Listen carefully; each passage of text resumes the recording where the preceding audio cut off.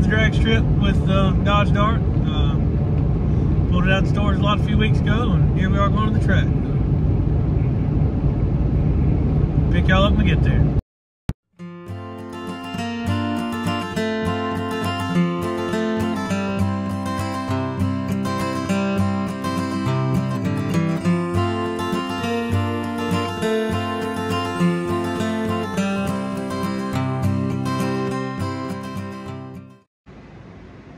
So before I took the car to the track, I had not even driven it enough to get the transmission into high gear, so I didn't really have any high expectations. I just wanted to take it and you know, make sure everything worked like it should for the most part, and get us something to go off of.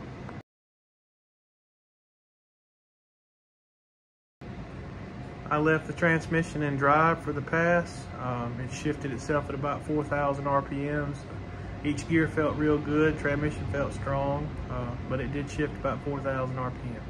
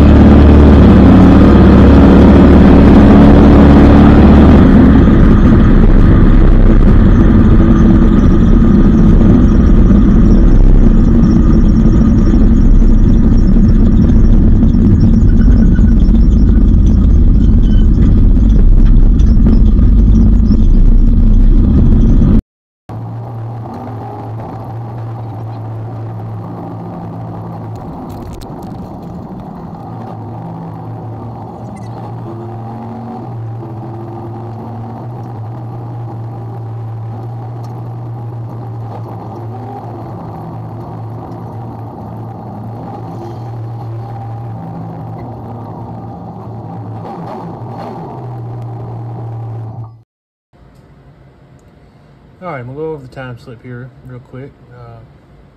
211 60-foot. The car did spin off the line, and I pedaled it before the 60-foot. If I could get that down, the ET would come down quite a bit. 933 to the 8, 73.4 mile an hour.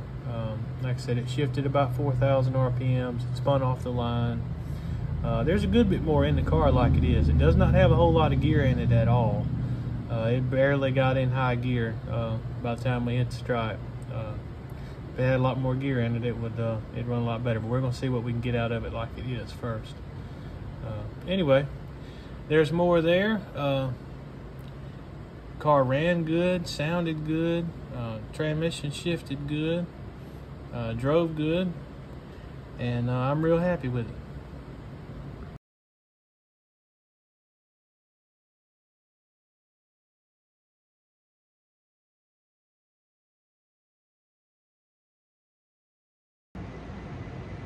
like I said, there's a few things I want to try before we change anything on the car. Didn't get to make but one pass at the track. It was real busy. It was a cruise-in type night, and there was a lot of cars there. I think they said there was over 400 passes made, and the staging lane stayed full. So there's a few things I want to try, and like I said, I think the car should get into the 8s, just like it is. Overall, I'm happy with it. It's got a good sound to it, and I think it's going to make a good street cruiser. Anyway, I had fun. It had been about 1.5 years since I'd been down the racetrack, and happy to be back.